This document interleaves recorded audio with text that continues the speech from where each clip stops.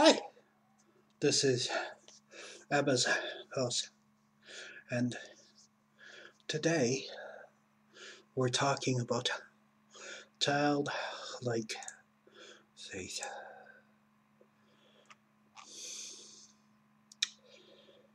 What does the Bible instruct us to have childlike faith? You'll find faith in the Old Testament 16 times, and in the New Testament 254. This is one thing that Christ talked about a lot. Our Messiah spoke about faith a lot. Let's have a word of prayer. Abba, Father, Elohim, thank you for being here with us. Bless, guide, strengthen, and keep us. May I say and do what you want me to. Open spirits and unhardened hearts, that they may hear the truth. And we ask this in Yeshua's precious name of the Lord Jesus Christ. Amen.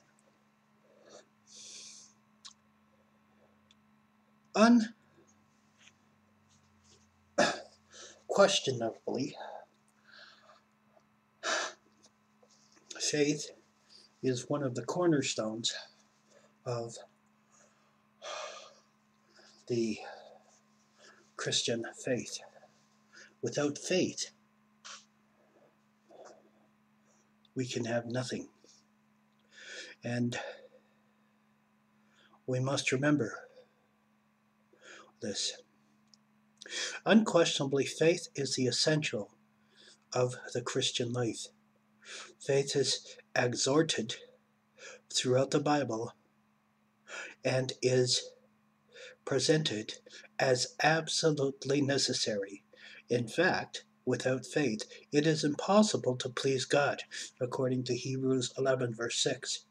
The entire chapter of Hebrews 11 is all about faith and those who possessed it.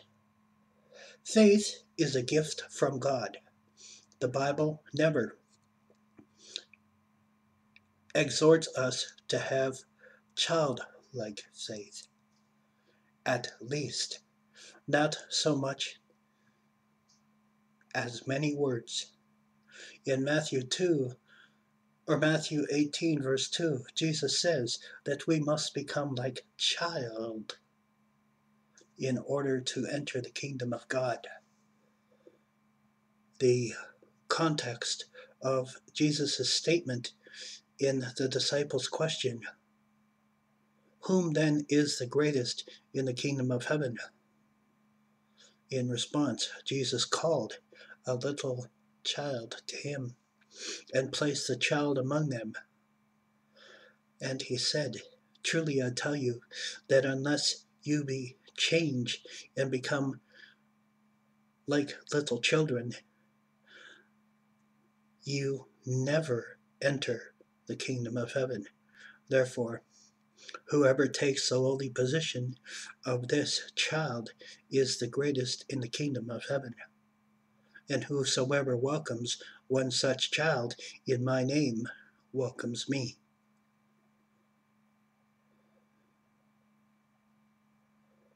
Eliminating the faith of a child, we should simply take God at his word.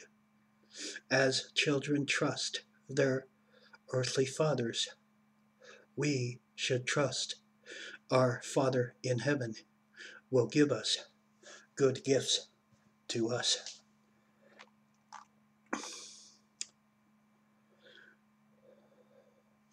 Go with me to Hebrews 11.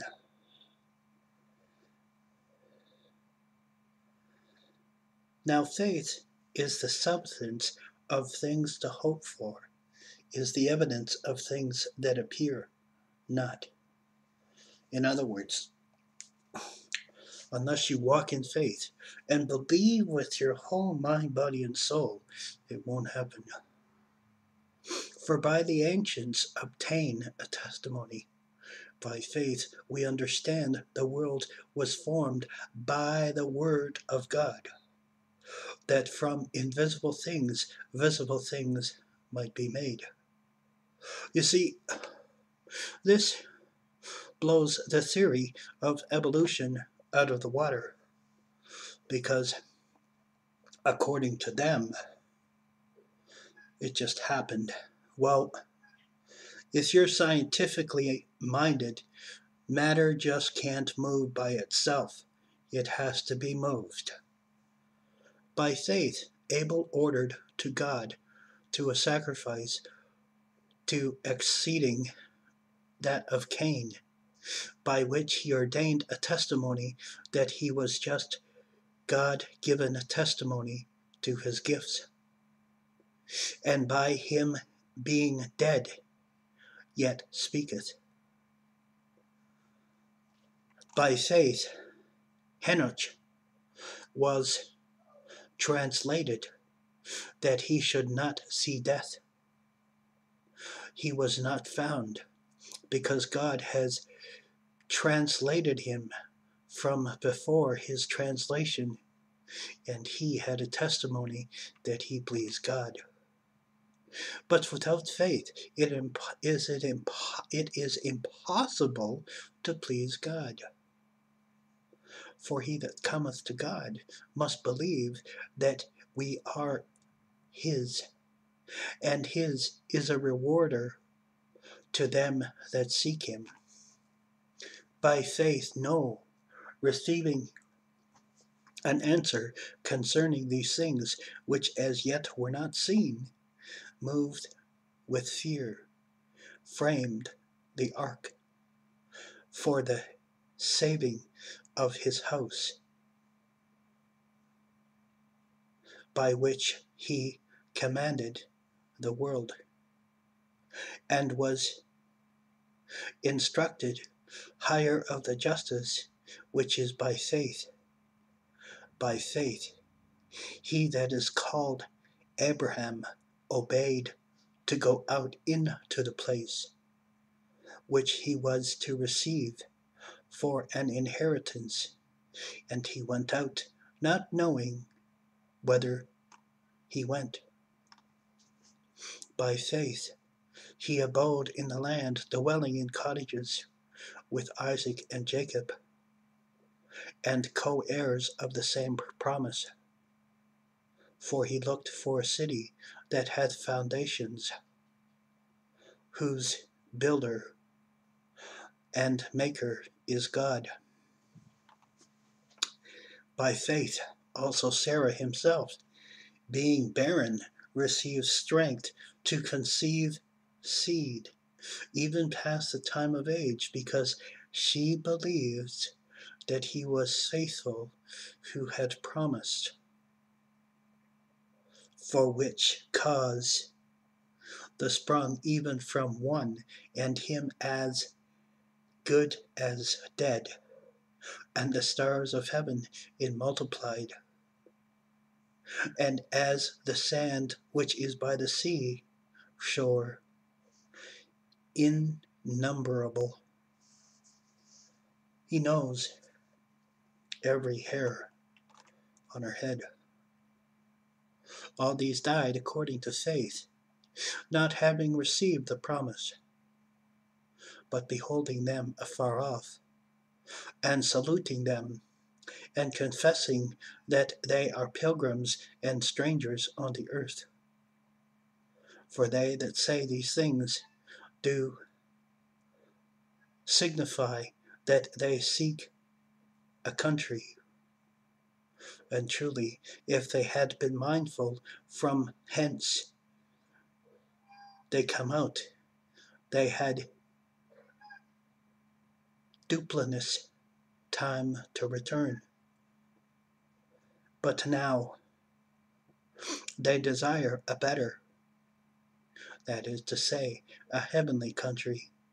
Therefore God is not ashamed to be called their God. He hath prepared for them a city.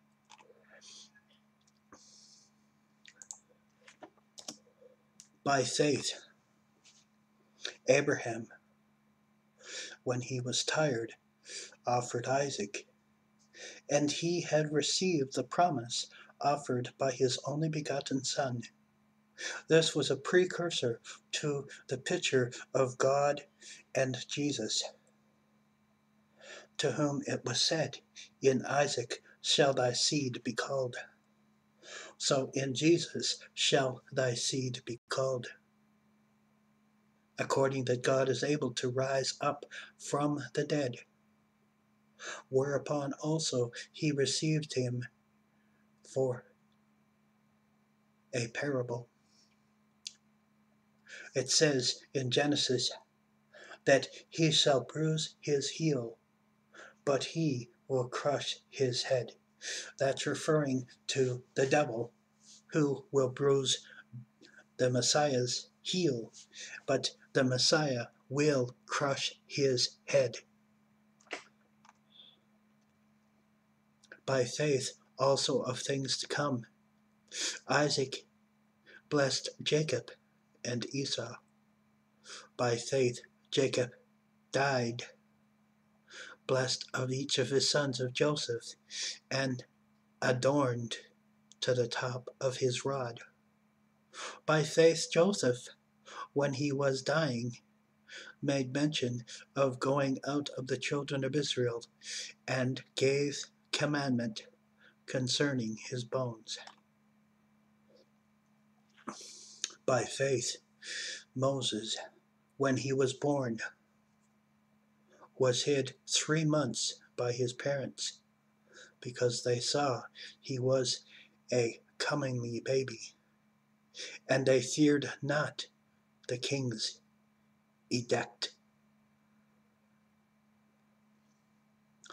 By faith Moses, when he was grown up, denied himself to be the son of Pharaoh's daughter, rather choosing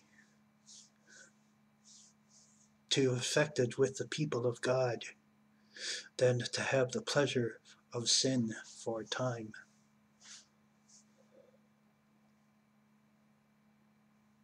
Estimating the reproach of Christ greater riches than the treasures of the Egyptians, for he looked unto the reward.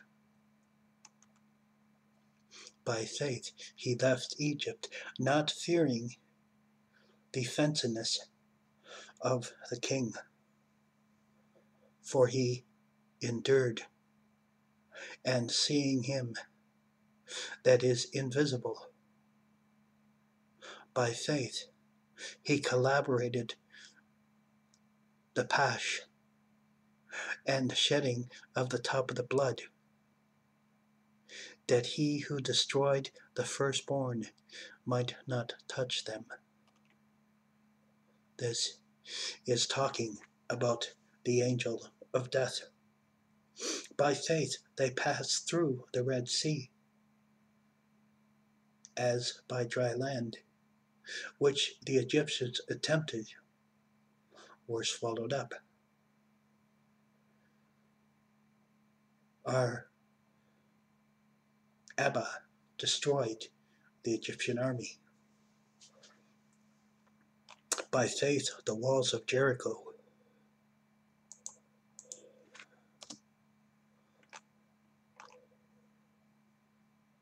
fell down by going around them 7 times.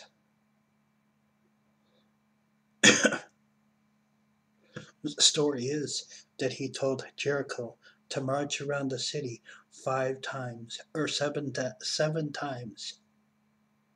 And on the 7th day he's to blow all the horns and cry with a loud voice, and the walls came tumbling down. By faith Rahab, the harlot, perished not with the unbelievers, receiving the spies with peace. And what shall I yet say? For the time would fail me to tell you of Denaki, Berechi, Simon, Jetheth, David, Samuel, and the prophets. There are far too many to mention that followed, the way of faith, who by faith conquered kingdoms, wrought justice, obtained promises, stopped the mouths of lions, quenched the voices of fire, escaped the edge of the sword, received strength from weakness, became violent in battle, but to fight the armies of the foreigners. Women received their dead, rised to life again, but others were wrecked. Not acceptable deliverance, that they might find a better resurrection. And others had trial and mockery and stripes, moreover also of bands and prisons.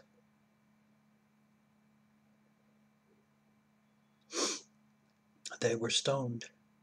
They were cut asunder. They were tempted. They were put to death by the sword. They were wounded about in sheepskins, in goatskins, being in want, distressed, afflicted, of whom the world was not worthy, wandering in the desert, in the mountains, and in the dens, in caves of the earth. And that those being approved by the testimony of faith received not the promise.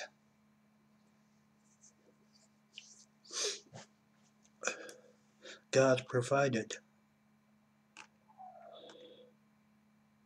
some better things for us, that they should not be perfect without us. Our Lord, Savior, Messiah, Creator, sheep, whatever you refer to him as, laid down his life by faith, knowing that he would rise again on the third day. See, the Jewish people had it all wrong. See, Christ said, the Messiah spoke and said, in 3 days I shall tear down the temple, and yet in 3 days I shall rise it back up again. They took it that he was talking about the synagogue. He wasn't. He was talking about the temple of himself. For today, we are the temple of the Holy Spirit. He dwells within us. We have the ability to do the same gifts, miracles, amazing feats that Christ did. We too have that ability.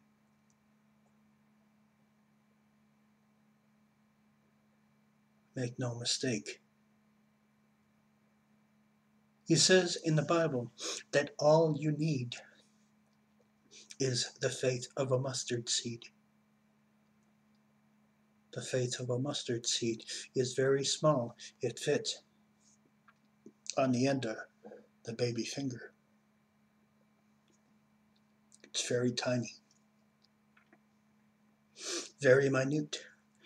But with that faith, I can move that mountain if I only believe. This is true to the Word of God. I testify to you this is true.